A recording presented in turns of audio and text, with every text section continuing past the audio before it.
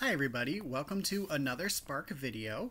Today I'm going to talk about a verse that a lot of people are quoting nowadays. We're talking about Esther 4:14, so let's go ahead and read that verse. So here it is. For if you remain completely silent at this time, relief and deliverance will arise for the Jews from another place, but you and your father's house will perish. Yet who knows whether you have come to the kingdom for such a time as this? So, we are living in a very strange time. Everything is very odd and very disconnected, disjointed. We're all still walking around wearing masks, so we're not really seeing each other's faces. We're staying distanced. We are staying at home and we're working from home, so we're not really seeing people. It just feels very strange. What comes with that is a lot of chaos seems to be coming around. You know, businesses are closing. Things like that, and it is a very almost frustrating time for people. I want to encourage you and say that it is very possible that you were indeed created for such a time as this. God has something for you to do during this time that He really wants to use you to do.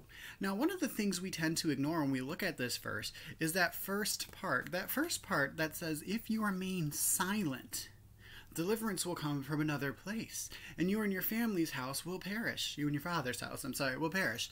So what that's saying is, God has something for you to do, but He could use someone else. If He does use that other person, though, you're going to miss out on that blessing. You're going to miss out on whatever it is God really had for you.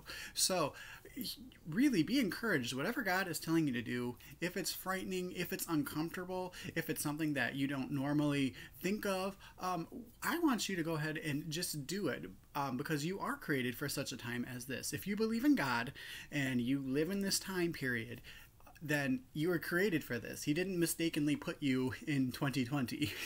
He put you here for a reason. So, what am I saying in this? Just simple. Be encouraged. If there is something that God is pressing you to do, do it. Don't wait for God to pick someone else to do it and miss out on the chance to be blessed, or for your family to even be blessed. But be encouraged. You were created for such a time as this. You have a gift. You have a purpose, and they are for now. All right. Well, I hope you all have a great day, and I will see you next week for another Spark video. Bye.